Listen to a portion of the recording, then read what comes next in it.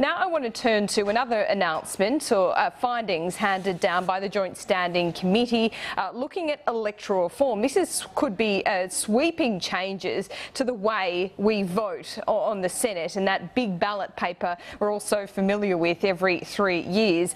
Joining me on the program today is Liberal MP Theresa Gambaro and Labor MP Tim Watts. Now, Tim Watts, I want to go first to you about these recommendations made by the Joint Standing Committee. All three parties, the Greens, the ALP and the Coalition, have agreed that this is what should be implemented. Now, this will really limit the ability for micro parties to get up. Do you think it's fair that three well-established parties should be able to make these decisions?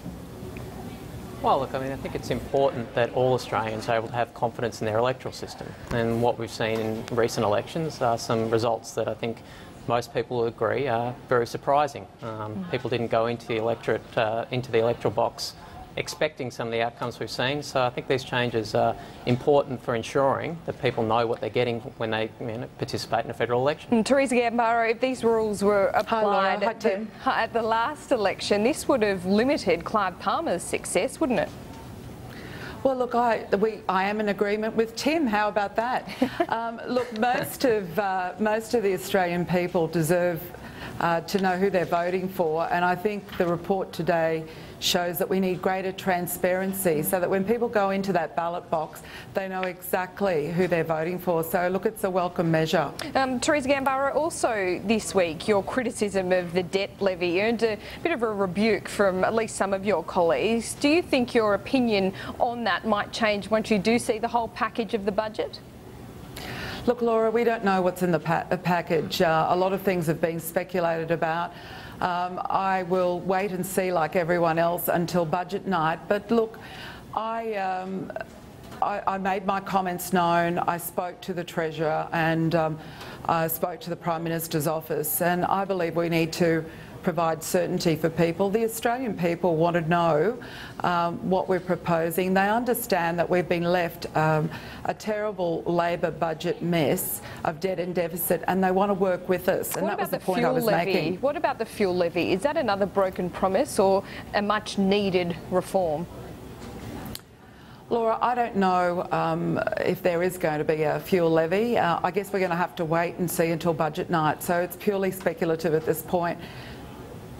But if it seems that a fuel levy is going to be introduced, it will raise billions of dollars over the forward estimates. But how you're going to have to sell this message to your electorate? Are you concerned about, once again, the broken promise?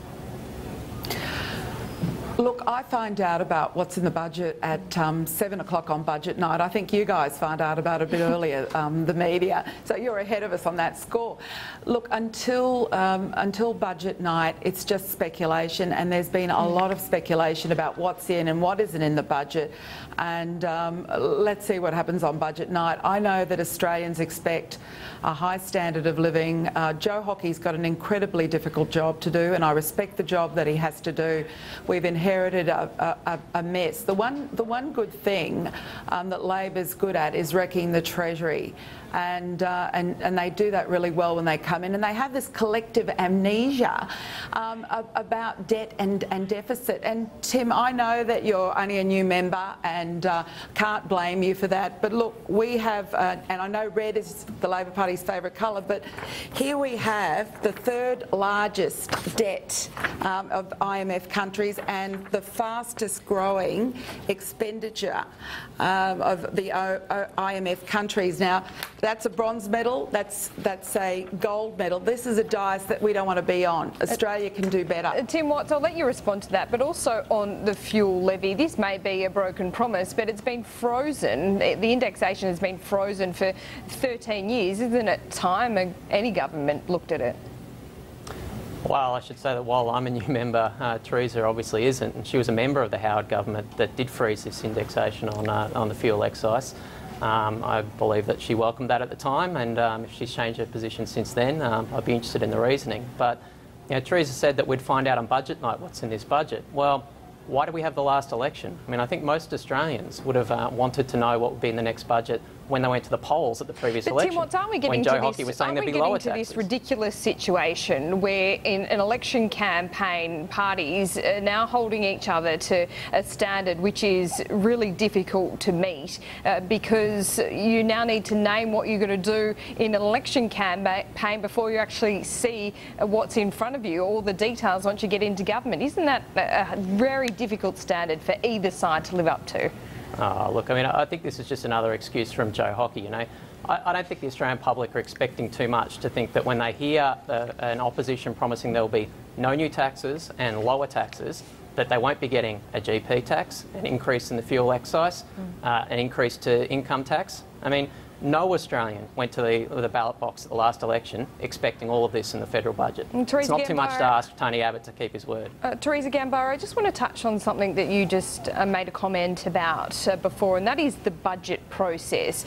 It seems to me, from an outsider looking in, that backbenchers aren't given a lot of detail. You don't see the budget, as you said, till just after we do. Is that an acceptable situation? Look, it's been long-standing tradition for whatever reason, but I think the whole budget process, what we've seen previous governments of all persuasions play this sort of cat and mouse game of what's in and what isn't in.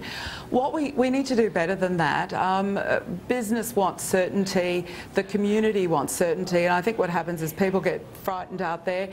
I think if we're going to have some new measures brought in... Have some of the pre-budget leaks really frightened some of your constituents? Well, absolutely. I mean, people deserve certainty.